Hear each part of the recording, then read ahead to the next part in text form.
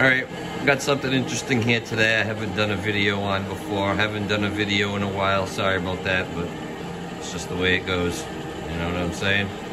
But anyways, I got these 316 stainless steel plates right here. They got a number 4 brush finish on them already, so they're pretty sexy looking. So I got them masked off right here, so when I clamp on them, I don't potentially scratch them.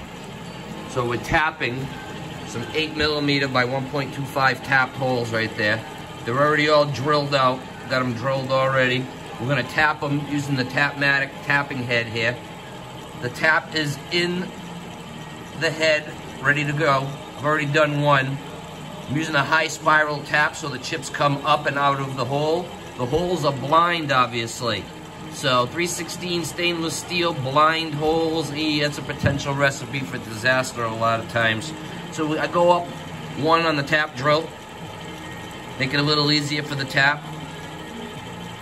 I like form tapping too. I'll form tap. I'd do some test holes before I just go and form tap in these plates right here because they're super expensive. I'd hate to screw one up. So it was a little funky trying to get it set up here because they're kind of tall. So I got this big knee, that big angle knee. You might have seen it in another video that I used. I used that when I took the broken studs out of the Harley Davidson head. But anyways, I got that right there. So I figured, oh, no big deal. I'll just clamp it right to that and I'm good to go. Yeah, well, the problem is that the part doesn't stand off of the back wall of that knee far enough to clear the diameter of this head and put this tap on center for the hole. So I had to space it out. I said, all right, well, I'll take these plates that I got right here, these things, these plates. They're actually big honking vice jaws that I made. I could screw them right into the vise and use them as an angle plate when I got small parts to do. So I said, all right, I got 2 of them, a right hand one, left hand one. I'll attach them, I'll screw them right to that other big angle knee thing I got right there. Space it off a little bit, no problem. Have clearance for the tap to come in and whatnot, you know. This guy right here, gotta clear that. I put it on there and then I'm like, damn, the height is not, it doesn't jive properly to where I can make everything work and clear this thing. So I had to take the whole setup apart, take it all down, all apart, and then put some parallels. It's actually 01 tool steel, Bostock. I stuck that Bostock back there. They're pretty good this way, thickness-wise. So I'm using them as parallels, but it's just Bostock right there. And I stuck them behind those plates that I have and reset it up another inch and, I don't know, it's oversized stock, so 1.50 inch, another 1.50 inch off of the back wall of that big angle plate, and voila, I now have enough clearance for the tapping head to be able to come down, clear the back of this thing and not have any smash ups, and be able to tap my holes to the proper depth. It was a little combination. Had to try different things here and there and whatnot, but that's what we got. So I got these plates attached to the knee, sitting on those parallel rises to space it off the back of this some more. I got that all attached there. I could only use one hole in this plate right here. See, I got tapped hole, I got holes right here. That would be where I'd screw it to my vise. I got one here, I got one here.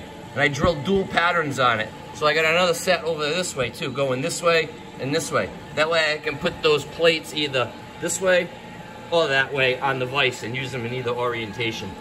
So I could only get one hole to line up.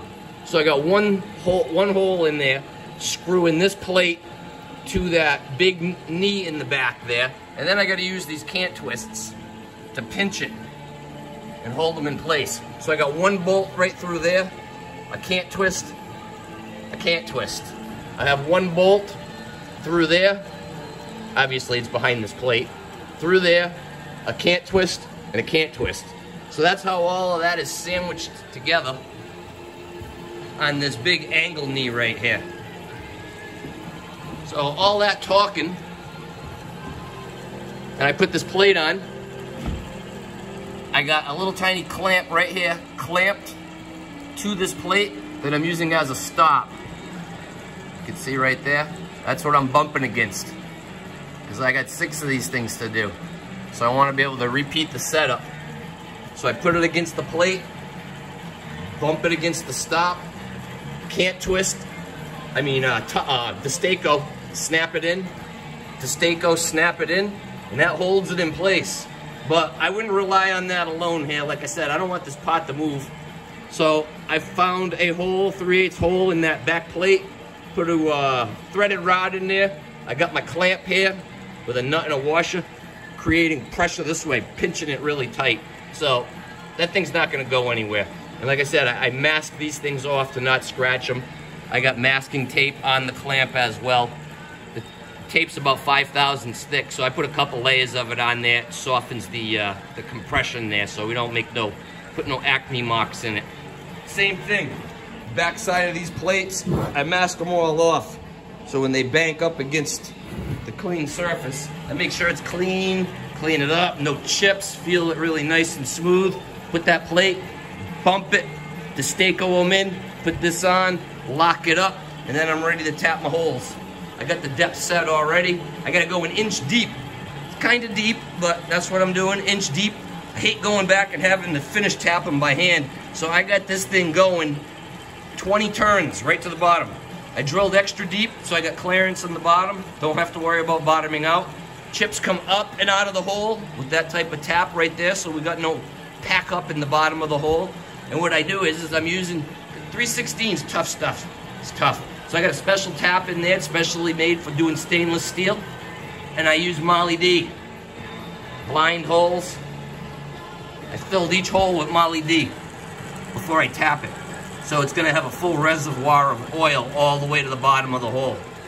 Usually I just let the tap sit over it, brush it on, let it fall in, fill up. When it's full, I tap the hole. I went ahead and I filled them all up here for efficiency of this video. We're already 7 minutes in.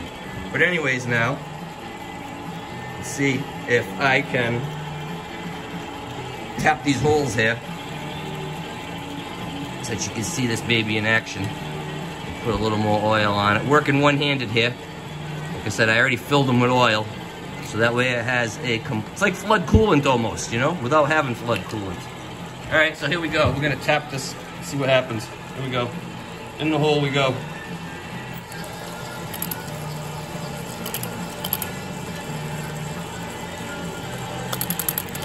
Back out a little bit, go back in, back out.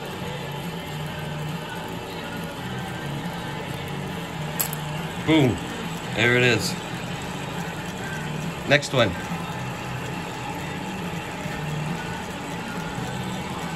We got chips, all the chips came out.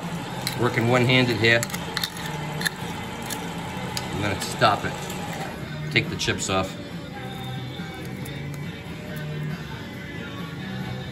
8675309. Listen to some groovy music. 5309. All right, here we go. We'll do another one here.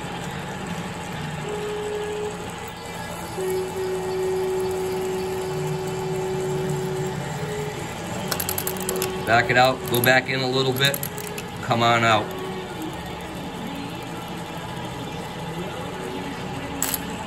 Nice. I'm gonna shut the spindle off, take them chips off, clear them chips out of the way. Don't want to take them back in the hole with me again.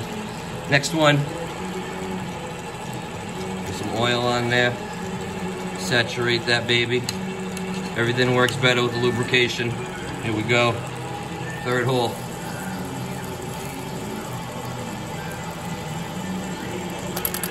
Back it out, go back in a little bit, come on out. Come on out and play. All right, that's that. Spindle off. See that tap? High spiral tap right there. Chips come right up and out of the hole when you use one of those. There it is. 8mm by 1.25 tapped holes and 3/16 stainless steel blind holes, 1 inch deep, 1 inch plus a little extra.